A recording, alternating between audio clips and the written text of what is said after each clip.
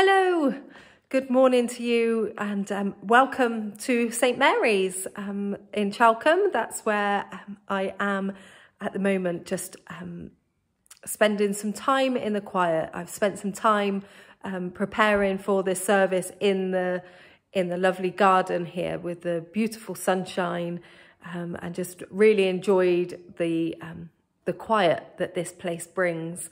And then I've come in today so you can all be in this place, just this beautiful building. I just love it here because of all the people that could have been in this place. And now we are here today. And I just think that that's amazing. I love the fact that lots and lots of people over the centuries have been here. And now we are here, putting our footprints on this lovely floor as well. So as you can see, I've already lit, the Easter candle behind me. And I apologise that I've already lit it before, but I'm actually too short to reach it, so I had to stand on the chair to be able to reach it, to be able to light it. So that's why it's already lit, I'm afraid. But there we have it, our Easter candle at this special season, already lit in this building where many people have stood before us. So what a special place this is. So hallelujah. Christ is risen. He is risen indeed. Alleluia. So I'm going to be leading our service today from our service sheets. So if you happen to have one at home, then you are welcome to follow along with it. But if not, then it doesn't matter. You can just listen to the words and that will be okay as well. So it doesn't matter if you haven't got a service sheet. So it's always good to prepare ourselves for a service of the word. So let's just say some prayers of preparation and confession to start with. So if you have an order of service, then we'll say this first part together. But if not, then that's fine. You can just listen to me and that will be okay. So Almighty God, to whom all hearts are open, all desires known, and from whom no secrets are hidden, cleanse the thoughts of our hearts by the inspiration of your Holy Spirit, that we may perfectly love you and worthily magnify your holy name. Through Christ our Lord. Amen. So the lights went out then, but I think it's fine without them. So let's have a time of confession together. Christ is risen to bring new life to our world. With a love stronger than death, yet we often live with our hearts entombed in fear. All that we do to prevent God's goodness flowing into our lives and the life of the world we call sin. And we confess it now. So we say together, if you have an order of service. Most merciful God, Father of our Lord Jesus Christ, we confess that we have sinned in thought, word and deed. We have not loved you with our whole heart. We have not loved our neighbours as ourselves. In your mercy, forgive what we have been. Help us to amend what we are and direct what we shall be, that we may do justly, love mercy, and walk humbly with you, our God. Amen. So, Almighty God, who forgives all who truly repent, have mercy upon us. Pardon and deliver us from all our sins, confirm and strengthen us in all goodness, and keep us in eternal life. Through Jesus Christ our Lord. Amen. And the collect for today. Risen Christ, faithful shepherd of your Father's sheep, teach us to hear your voice and to follow your commands, that all your people may be gathered into one flock to the glory of God the Father. Amen. Amen. So we're going to have our gospel reading now. And our gospel reading is taken from the Gospel of John, from John's Gospel, chapter 10, verse 22 to 30. So you can follow this if you have your Bible with you. Then came the festival of dedication at Jerusalem. It was winter, and Jesus was in the temple courts, walking in Solomon's colonnade. The Jews who were gathered round him were saying, "How long will you keep us in suspense? If you are the Messiah, tell us plainly." Jesus answered, "I did tell you, but you did not listen. The works I do in my Father's name testify about me. But you do not believe because you are not my sheep. My sheep listen to my voice. I know them, and they follow me. I give them eternal life, and they shall never perish. No one will snatch them out of my hand. My Father, who has given them to me, is greater than all. No one can snatch them out of my Father's hand." I just think that that's a brilliant, brilliant reading. I'm sorry, I'm just picking up my notes off the floor. This is what happens when you are filming. So I just love that reading. I think it's really probably one of my favourites. So have you ever been in a situation where you see something but you aren't quite sure that you have seen something? You're not quite sure whether what you've seen was real. Did I just see that or not? Or you might decide, in fact, that you don't want to see it. It never happened. That's what you could say to yourselves. I remember when my girls were toddlers, we used to play hide and seek in the house quite a lot. They would cover their eyes when they were hiding because if they couldn't see me, then I couldn't see them. Obviously, I would play the game and I would go around searching for them, calling their names around the house, looking under things, looking under the bed, looking under the sofa, and looking over things, and then I would be able to listen to them giggling away. And then, shock, I would find them. And then they would say to me, I would say to them, "Where were you? I couldn't find you." Only for them to say, "I was just here, Mummy." How many of us have played that game with our children or with other people's children? I imagine most of us have. But there's also the times when we see something and maybe there might be some injustice somewhere, but rather than get ourselves involved in it, that might make us feel uncomfortable or might take up time in our busy day, we just walk on past, or we look the other way.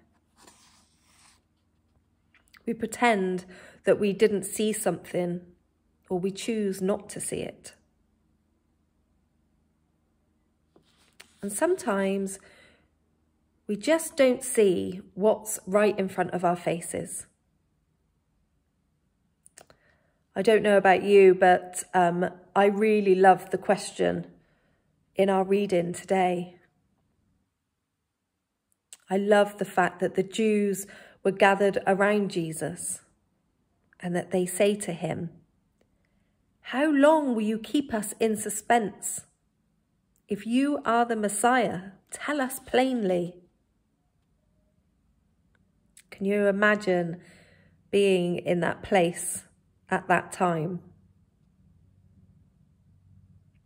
I quite often like to put myself in other people's shoes and imagine what they must be thinking when somebody has said something to them. And when I read this, I like to put myself in Jesus's shoes. I wonder what Jesus thought when they said this to him. Maybe we can imagine Jesus to let out a big sigh and mutter under his breath, "What more do I have to do to convince these people?" You can kind of imagine it. You can imagine him probably being a bit frustrated with that. And in fact, Jesus does answer, and he says, "I did tell you, but you didn't believe." I did tell you, he says. Throughout the whole of John's Gospel, John is telling us who Jesus is, right from the very beginning. In the first chapter, Jesus is introduced as God, Lamb of God, Son of the God Messiah, King of Israel, Son of Man. But obviously that's not enough to convince people. In chapter 2, he performed his first sign by changing water into wine. But obviously that wasn't enough. In chapter 3, we read that he is the unique Son of God. But that's obviously not enough either. In chapter 4, he is the living water and the saviour of the world. In chapter 5, Jesus heals a man who has been lame for 38 years. Jesus calls God my Father, making him equal to God. In chapter 6, Jesus says that he is a true source of life, being the bread of life. In chapter 7, Jesus promises the Spirit of God to those who are thirsty. In chapter 8, he invokes the name of God. In chapter 9, he claims to be the light of the world. And then here we are now in chapter 10, where Jesus claims that he is the door to salvation, that no one can enter except through him, and also that he is the Good Shepherd. I mean, I'm not being funny, but what more does this man have to do to convince people? You would think that that's enough, and we're only on chapter 10. I wonder how many more signs and experiences the Jews need before they would believe him. Jesus tells them, "The work I do in my Father's name testify about me." It's all of these things that he has done before. This is what makes him the Messiah. If we look back over those last 10 chapters in John, this surely is a great CV. I think Jesus is a pretty good case for proving who he says he is. What more do we need? Now, I will tell you that I've never been much of a sheep. I've never been a crowd follower. And I know that you will find it hard to believe, but I've never been a person who will just take things as I see them. I've always got a question. As a child, I was never satisfied with just because. That was never good enough for me. I always needed to know more. I now see this actually in my own children. Part of me is rather proud of that, I will say, but the other part of me, when I haven't got much time to answer those questions, is not so proud. For me, if I experience something or if I see it, it's real. If it feels right, I'll do it. But I won't do something just because somebody told me to do it. So how do we do what Jesus is saying here?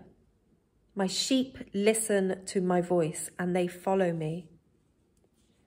How do we do that?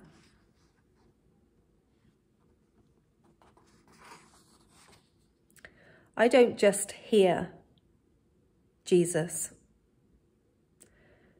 When I'm nervous about doing something different, I hear him. I hear him say, I'm right here. And that tiny whisper when I'm sad because I can't make my daughter better. I hear him. Trust me, he says. And the times of total joy when I press submit when handing in yet another late night essay, I hear him. I hear those words, I'm so proud of you. And I don't just see him in the everyday. The miracle of a friend of mine receiving some money as a gift just as she was just about to sell her car to pay her bills. The messages that seem to come through of prayer when you feel that you need it the most. And just recently, on placement at the RUH, being with a dying lady who was in distress and pain, but while praying for her and praying with her, watching a wave of peace come over her and her being able to die with dignity. So I don't just hear Jesus. I don't just see Jesus, but I feel Jesus in me. I feel him when I have to make tough choices, when I have to say that sentence, what would Jesus do? I feel him when I'm listening to a song and it stops me in my tracks and takes my breath away. I feel him when I have to stand at the front of church in my robes. I just know that he is there.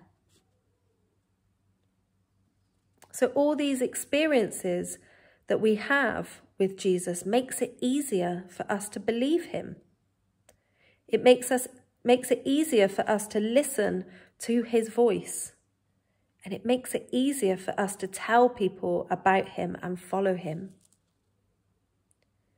Jesus said, no one shall snatch them out of my hand. Jesus will never let us go. He will never give up on us. He will cry with us. He will laugh with us. He will write essays with us. He will play hide and seek with us. He will hobble with us. He will garden with us. He will dance with us. He will go to the doctors with us. He will be there at that morning cup of tea. And he will hold out his hand to us as we enter into eternity. But the question is, can we see it? Will we allow ourselves to believe and completely follow him? Or will we turn a blind eye to what is in front of us? So my question that I leave with you today is, how obvious does Jesus really, really need to be? Amen. Amen.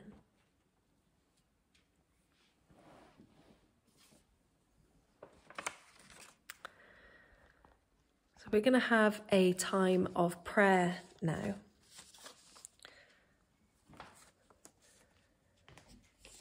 So I'm going to turn my camera round and point it to our candle. So you can just look at the candle as we're praying.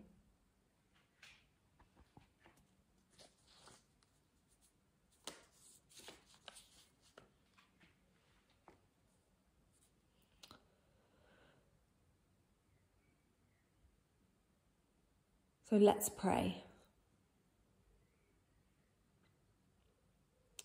Jesus, we just thank you for being really obvious. We thank you that the signs of you are all around us. We thank you that your light flickers around us and in us and through us like the flame on this candle.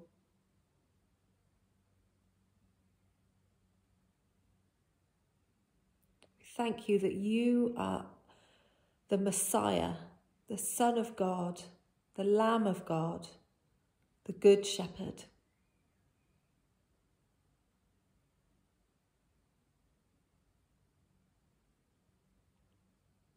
Lord, in your mercy, hear our prayer.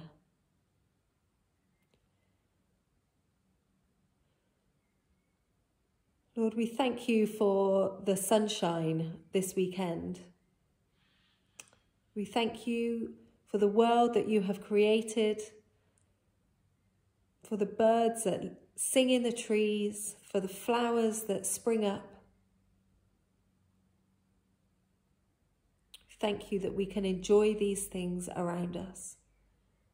Help us, Lord, to look after this amazing world that you have created for us.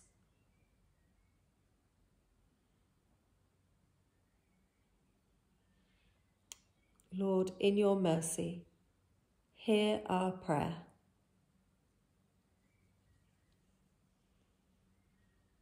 We pray for those in our benefice that are sick or struggling right now. We pray for Bob, Carolyn, Margaret, Jen and Jock, Peter, Tony, Bill, Sally, Muriel, Lorna and Sue. We pray for Simon and Brian, and we pray for Millie. And we also pray for those people who are mourning right now. We pray that they will feel your presence around them. We especially pray for the families of Ruth Keir, of Sarah Newcomb. We pray for Graham Clark's family. We pray for Rose Lucas's family. And we pray for the family of Hilary Buchan. Lord, in your mercy, hear our prayer.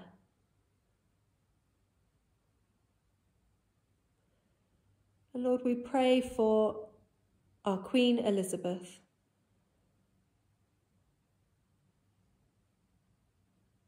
As we are all preparing for the Jubilee, We just pray for her, for strength, for her to be able to attend as much as she can. Lord, we thank you for her service, for all that she has done over the last 70 years. In your mercy, hear our prayer.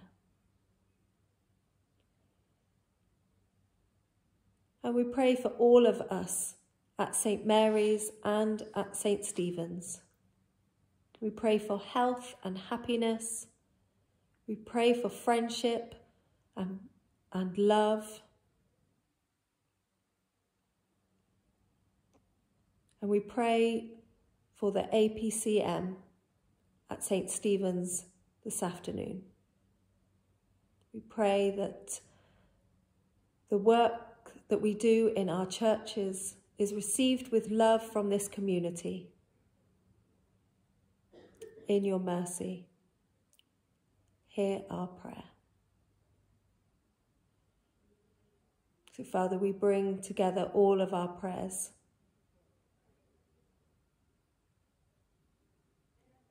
And we just thank you for being here in our presence this morning. Amen. Amen. So thank you so much for joining me this morning, and I hope to see you really soon, and have a lovely, lovely rest of your day today. Enjoy your families, enjoy some lovely food, enjoy some outdoor fresh air, and most importantly, enjoy God's peace around you. Amen. Take care, everybody. Bye-bye.